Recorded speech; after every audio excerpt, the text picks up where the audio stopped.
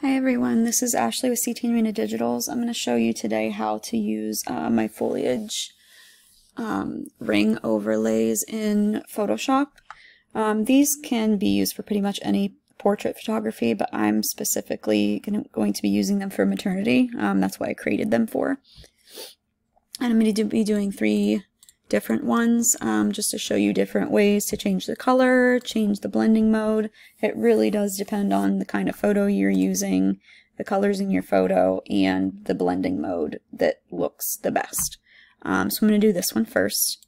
I'm going to go up to Select All, Edit, Copy, Paste, adjust the size to where you in position to where you want it. Okay, and now the most important thing is to do the work to the overlay before you try to mask it and put it behind your subject or anything. So I like the color of the overlay. I'm not going to change the color on this one, but I do want to darken some of these highlights over here because the light is coming from this way and I want it to look realistic.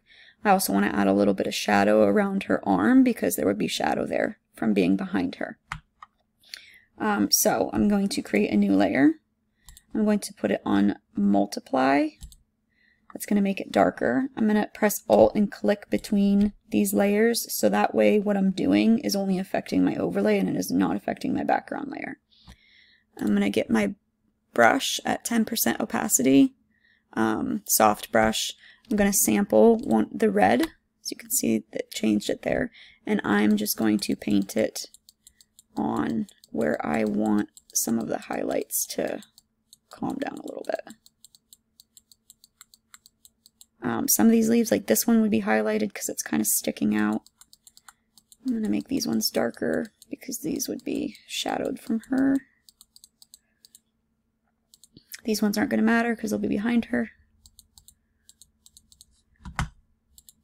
Okay. And go ahead and select both of these layers, right click and merge layers, not merge visible, just merge the layers together.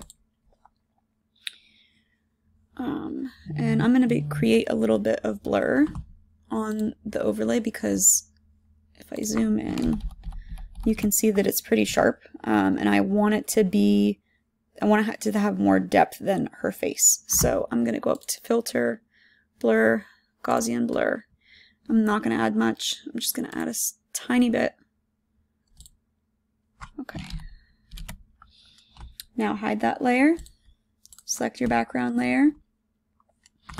Select your subject. You can use the quick selection tool. Select subject button. Make sure that she is completely selected. I want the overlay to show through right here, so I'm going to take that out. Duplicate that layer, create a layer mask, Control I on your keyboard to invert the layer, make this visible again, and Alt on your keyboard and click between to put it behind your subject. You can zoom in to make sure that everything looks good, which it does, and I'm leaving this one on normal blending mode because I don't like how it looks on any of the other ones. Darker color looks good too for more of like a subtle, but if you select that one, you can see you lose the ring. So if you're just wanting the flowers up there, that's really pretty, but I want the ring to show, so I'm going to leave it on normal. Flatten that because I'm done with it. Okay, next, select all, copy, paste, resize,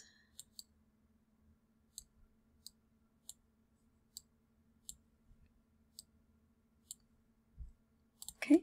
I don't want to do much to this one. I'm going to add some shadow that would be on here. Oops,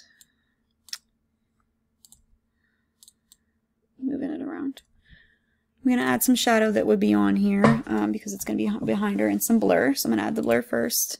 It's already up there from last time in the under filter, so I'm going to just press that. I'm going to create another layer, Alt and click between, multiply, sample this brown, and I'm going to paint on some shadow.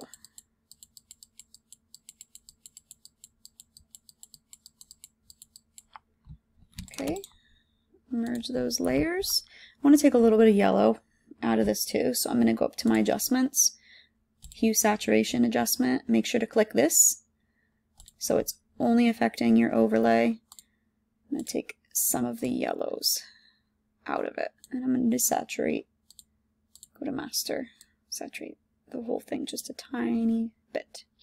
If you did want to change the color, here is your hue slider that I talk about a lot in the group. You just slide this to change the color. You can also click colorize down here, and that's an option as well. That purple actually looks really pretty, but I'm not doing anything with it. Go ahead and merge those layers, hide that, duplicate your background layer, select your subject. That looks good. There's some stuff down here that's not selected, but that doesn't matter because the overlay is not going to be there. Create a layer mask. Control I to invert. Make this visible again, and Alt and click between to put it behind. Zoom in. It looks good. And that's it for that one. Last one. I have to change the blending mode on this one. I'm going to change the color a little bit, so this is a good sample. Select all, copy, paste. Okay.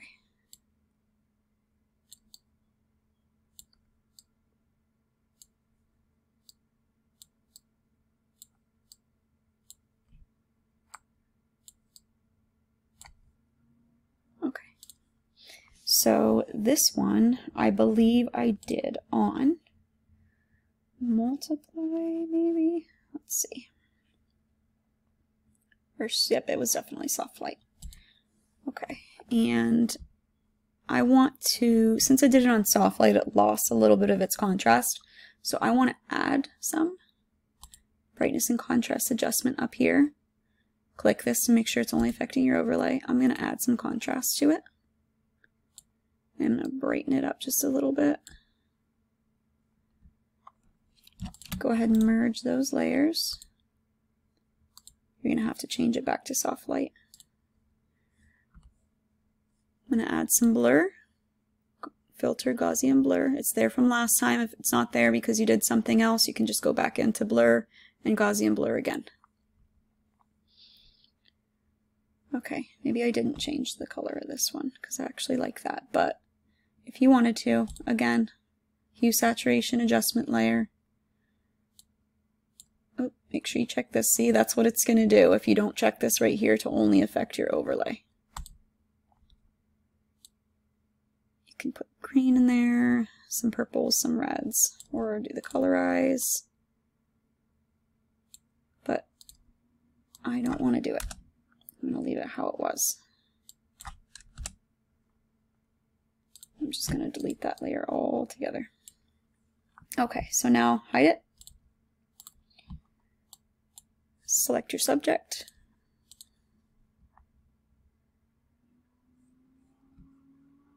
Duplicate your layer. Create a layer mask. Control I to invert it. Make this visible again. Alt, click between the layers. Zoom in, make sure it's good.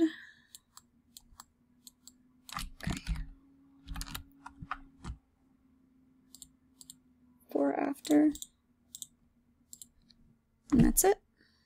Oh, if you wanted, you could also, obviously,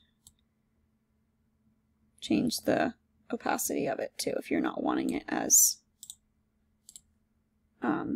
bold.